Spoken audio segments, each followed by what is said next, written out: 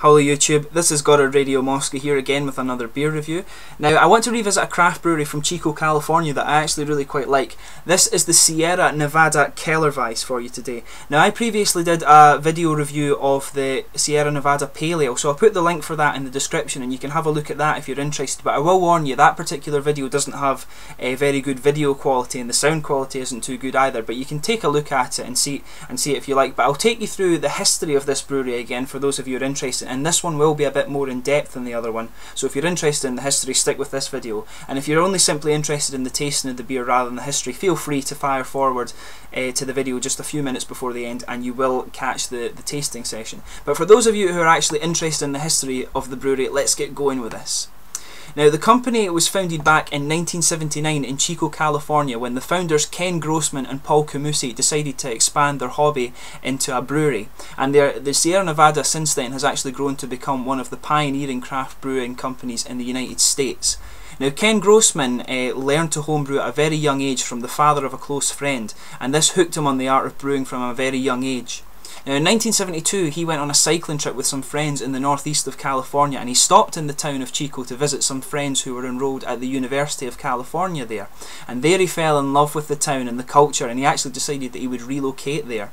And in 1976 Ken actually opened a home brewing supply shop in the town simply named the Home Brew Shop, and he and fellow home brewer Paul Camusi got deeper into their craft brewing. Now in the late 70s, the choice of hops for brewers was rather poor, and Grossman actually decided to take things into his own hands, and he drove up to Yakima in Washington to buy hops himself, and he fell particularly in love with the Cascade hop, which is very prominent in Sierra Nevada brewing today. Now, and this was actually the foundation stone of the hop-forward beers that Sierra Nevada are now famous for, as I said. Now, in 1979, the pair founded a small-scale brewery, taking the name from Ken Grossman's love of hiking the nearby Sierra Nevada mountains. So obviously this is where the Sierra Nevada name comes from. But they created their first brewing equipment mainly out of recycled dairy equipment from dairy farms, and they actually made a lot of it themselves. Ken Grossman learned a lot about welding and things like that, but they finally completed their brewery in 1980. And Ken actually spent a lot of time and money ensuring that he could replicate the brewing process exactly, and the same year the famous Sierra Nevada Pale Ale was born. Now in 1981 the pair brewed their first Celebration Ale, which is actually considered by many American craft beer enthusiasts to be the benchmark of the American IPAs.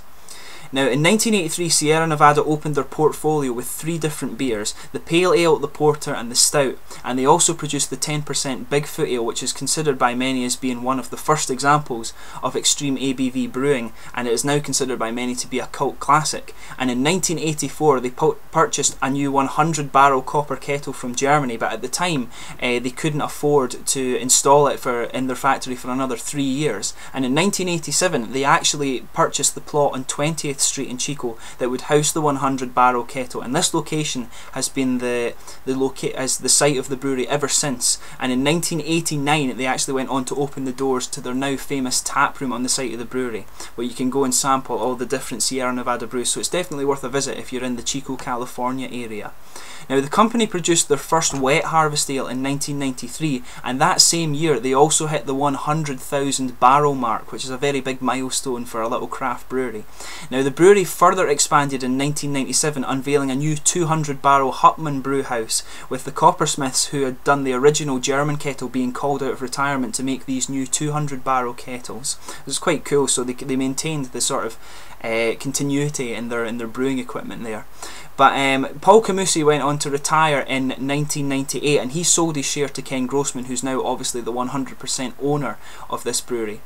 And then after he sold his share to Ken Grossman, they added a 350-seater auditorium to the brewery site in 2000, which hosts a variety of different music events, different genres, you know, country, bluegrass, all of this kind of thing. But they also built a beer research lab to the exact scale dimensions of the main brew house, so they just scaled it down a little bit. And the idea behind this was that they could develop new recipes and improve their current brews, and for this reason they're actually considered one of the premier brewers in America in terms of the research research and development side of things, and it was in fact findings in this lab that prompted them to switch from the twist off caps that you normally get to these pry off ones that you see now, as this protected the beer better from oxidation. So these guys were one of the, as you can see, they're very into their sort of science, which is quite interesting for me being a chemist. Now in 2008 the brewery produced an event called Beer Camp, where the restaurant and bar owners from the local community come to the brewery for a hands-on experience, and this has become a very regular event.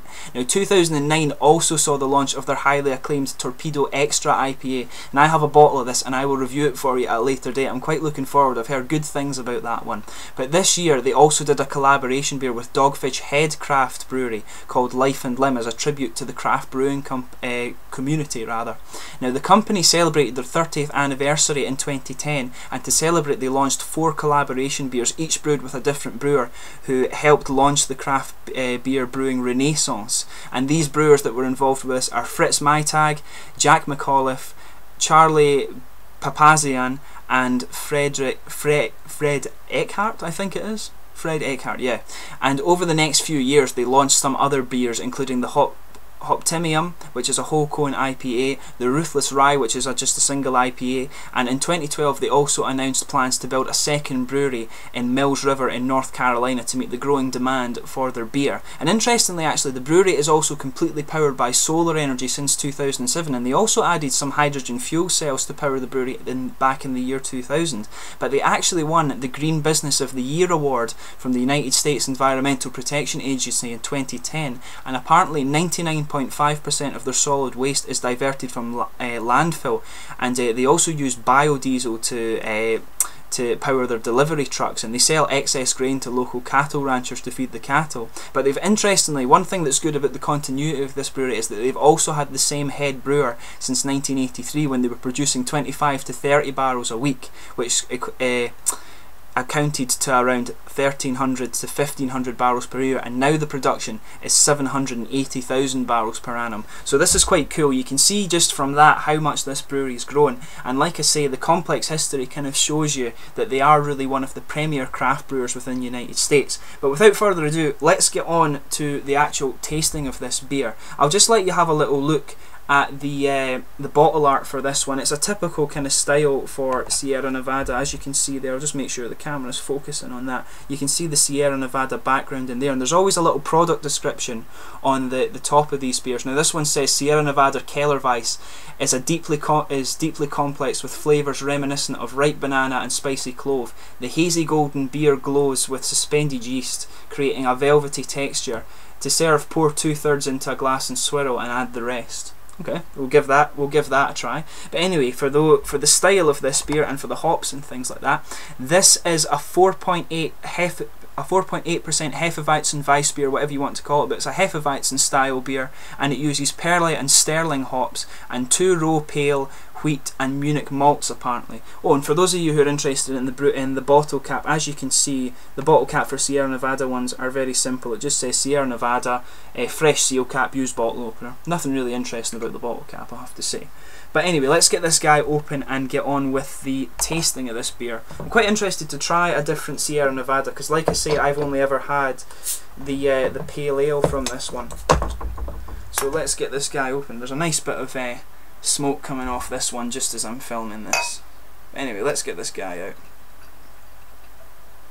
I actually find it quite strange that an American company uses the Kellerweis name, the German name for this sort of beer, rather than just calling it a wheat ale. Many of the English-speaking countries who have the craft breweries just simply call them a wheat ale. Now, as you can see, it's a beautiful kind of goldeny orangey straw colour, I would say. The head, actually, I thought the head would have more retention on this, as is typical of Sierra Nevada beers, but that's kind of dissipated quite quickly.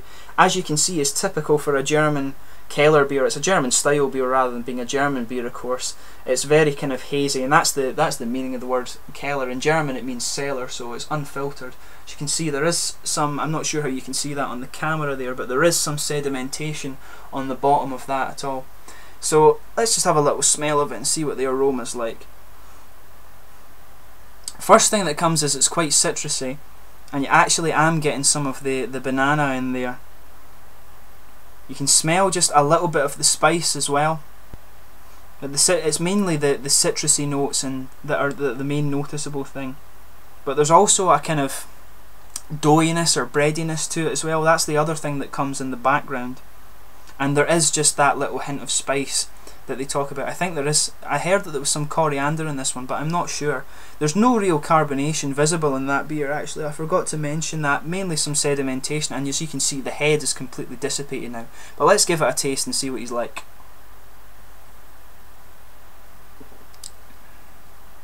Now the first thing that's coming is the citrusy one. This one actually has quite a wet feel to it again.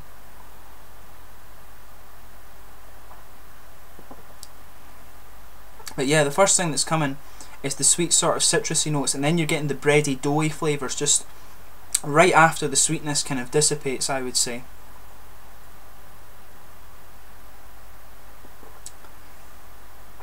There is a little bit of the spice in there. It's not too noticeable, I would say. And there is a little bit of, just a little bit of a bite when you initially take it in from the wheat as well.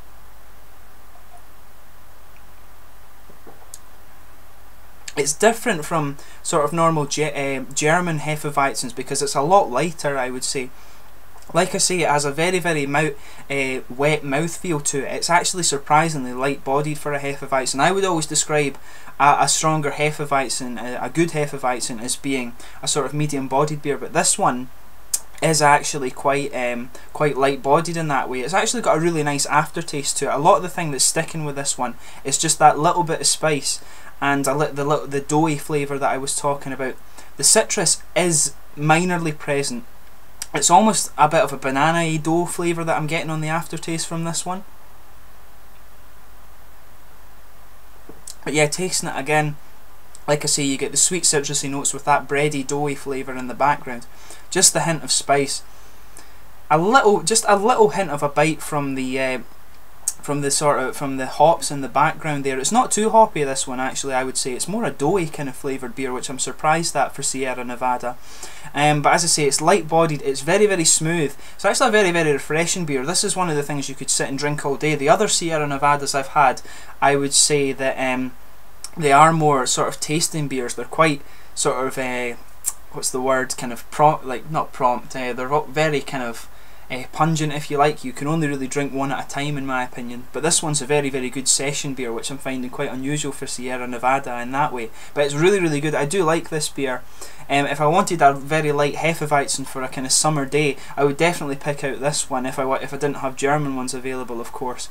But anyway, I would just say this is a really nice beer. Definitely give it a check out. Sierra Nevadas are reasonably priced in the UK, and obviously they're available quite widely abroad. This one actually is harder to get in the UK. You're more likely to find the Torpedo and the Pale Ale, but if you see this one in any of the specialist beer shops, be sure to give it a try. It's unusual in that sense with the Hefeweizen, that it's more of a doughy flavour than a kind of spicy hoppy flavour, I would say. But that's just me. I mean, beer's relative.